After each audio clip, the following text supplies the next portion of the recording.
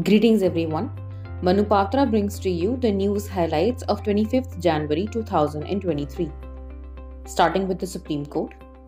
The Chief Justice of India, D.Y. Chandrachud, has said that the process of releasing Supreme Court judgments in regional languages has begun, and as a first step towards the same, 1,091 judgments of the top court will be released in Odia, Garo, and other regional languages on Republic Day.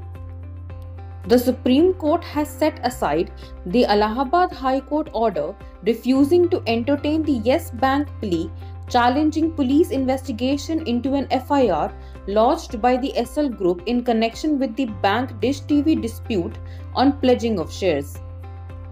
News highlights from the High Courts. Starting with the Bombay High Court.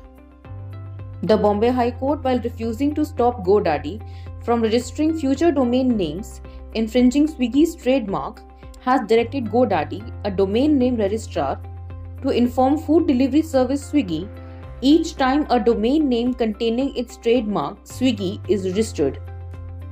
The Bombay High Court has ruled that failure to adjust interest paid by the National Centre for Performing Arts was hyper-technical and should not come in the way of implementation of Sabka Vishwas Legacy Dispute Resolution Scheme 2019. The High Court has granted anticipatory bail to 3 persons accused of committing atrocities against a member of a scheduled caste, observing that mere creation of sound by accused in his own house cannot mean that it was with sexual intent. News highlights from the Kerala High Court.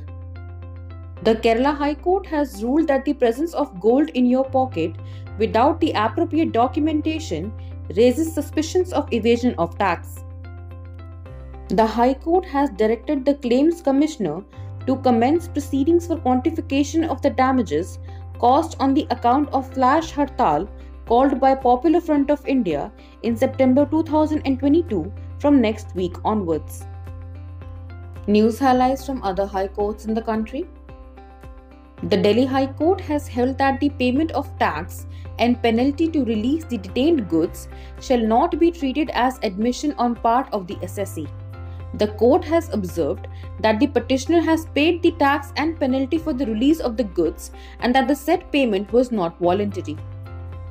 The Karnataka High Court has said that if some landowners have relinquished their land, it cannot be a ground to compel other landowners to do so except in accordance with the law.